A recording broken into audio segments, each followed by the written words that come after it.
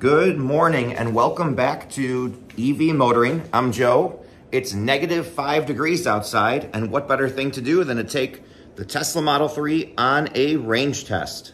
We have the 2023 Tesla Model 3 Standard Range. This is with the LFP batteries. These are the new iron phosphate batteries. I'll have more videos about that in the future.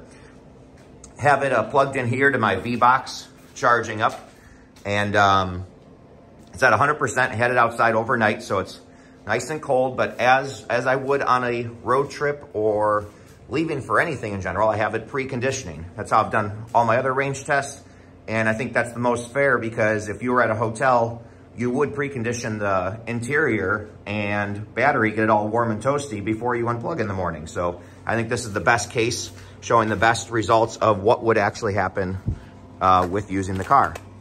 It's sun is about to rise here pretty soon, so I want to hit the road. Got a busy day today with work and everything else. Car is completely disgusting, so I apologize for that. But at these temperatures, obviously can't run it through a car wash. But now let's hop inside and see what settings we have set up, see what the temperature's set at, and get the trip gauge reset. Okay, some really quick facts about the car. As I mentioned, 2023 Model 3 rear-wheel drive, single motor standard range. Approximately a 60 kilowatt-hour battery. And like I said, charged up to 100% here. There we are, charged to 100%. Rated range is 269 miles right now, according to the car. Go into my trip gauge. There we go, cold weather range test. I have that reset, so that's ready to collect all the data. And climate, as with the other range tests, it's set to 72 degrees on auto, fan speed on low, and heated seat on low. So yeah, let's hit the road and we'll check in every 25%. So I think I forgot to mention, this is a 75 mile per hour range test. That's what I've done for all of my range tests. A lot of people seem to do 70 mile per hour range tests. Believe it or not, the 5 miles per hour actually does make a somewhat of a significant difference, at least with most cars that I've tested already. The reason I do that is 70 might be fine for, the East Coast or, whatever in a metro area.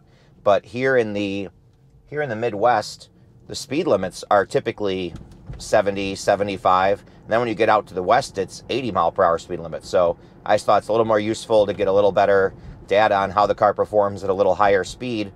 And hopefully that's more usable to somebody that buys the car in a place that has higher speed limits. Another thing to note with the when the car's battery is this full, you can see the little dots on the left side of the power line right here. That's signifying that the car cannot use the full regen. That's because we're charged to 100%. But you can see that we do have the full power. There's been many times where the car sits outside in really cold temperatures and I don't have it preconditioned, and I'm just in a hurry to go in the morning, and I have no regen because the battery is so cold it does not want to accept charge to do regen. It's got to heat itself up a little bit before it can accept regenerative braking. So the weather right now is -5 degrees according to the weather app and according to my watch, which I think is connected to the same app essentially. It'll range, it should warm up to about +1 degree by the time this test is over. So still pretty cold weather. And more importantly, the wind is only a 4 mile per hour wind, which is pretty ideal, pretty lucky, because normally when we get these cold temperatures around here in Chicagoland, we usually get a lot of wind that accompanies it. So nice that we're going to get some pretty low conditions and really show just more or less what the temperature is doing to the car. Another thing is, because we do a loop style test through the magic of video editing, I'll pop that in right here and show the route. So I drive out towards Rockford, and then I drive south for a little bit, circle around, back north, and then back east to Chicagoland. So any wind is virtually negated because I do a full loop on this test, and that should avoid any inconsistencies.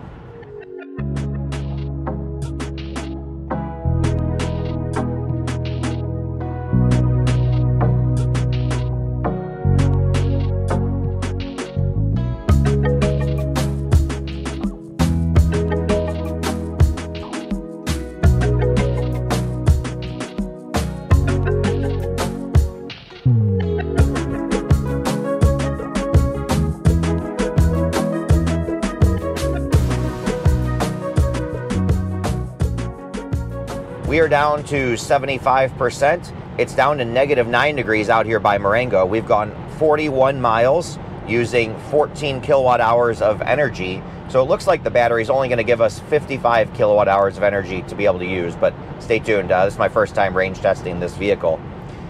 Here they have this nice energy graph that shows how the power has been consumed. So 22% has gone to driving the car, and then a little over 2.5% has gone to the climate. So nice to see all this data here.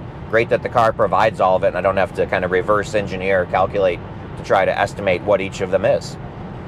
I will say I would have expected a little bit more range. So at 41 miles, that puts us right at about 140 or 165 miles. I was hoping to get 175 to 180 out of this vehicle, but it is a small battery. So stay tuned and we'll check back in at 50%.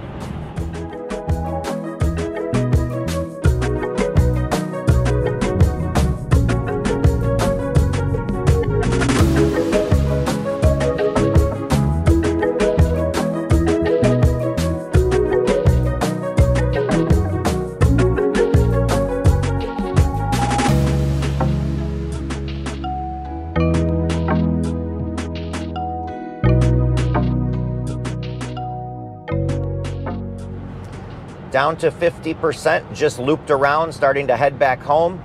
Says I'll arrive at home with 6%. I'm pretty sure that's a little on the high side, but we'll see as we approach.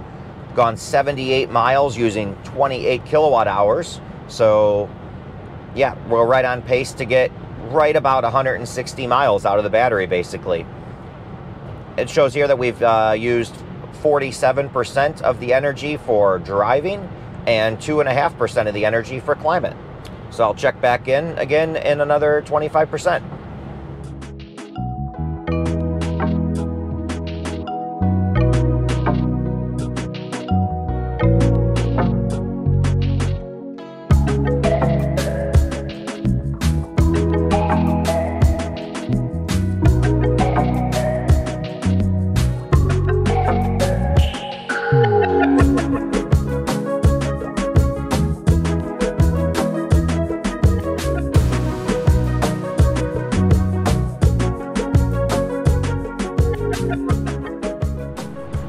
We are down to 25%. Temperature is -11. Oh, now it just jumped to -10 degrees. We've gone 116 miles using 41 kilowatt hours. Energy, we've used just about 70% for driving and 3.5% for climate. So doing pretty well. I'll be interested to see when I do the warm weather. I feel like this number seems just a little bit off. To say that we've only used 3.5% of the battery for climate, it's kind of hard to believe. I mean, it is a heat pump, but I would think in warm weather we'll get way more range than this. So it'll be interesting to see when, a few months from now when I'm able to do the warm weather range test, how this car performs. But other than that, we'll jump back in when we get down to single digits.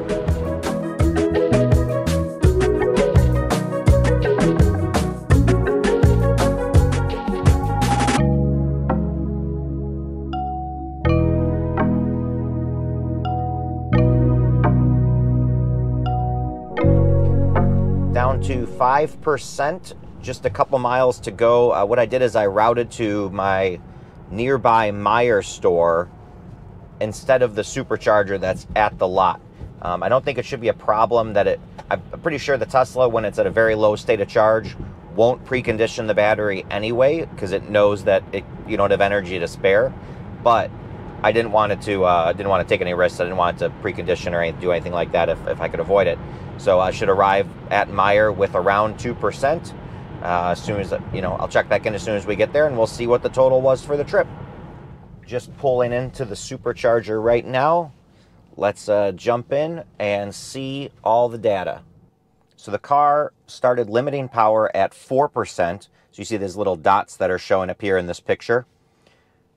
All the warnings of battery very low, 2% arrival. Temperatures warmed up a little bit here around home, but it was -9 to -11 most of the drive.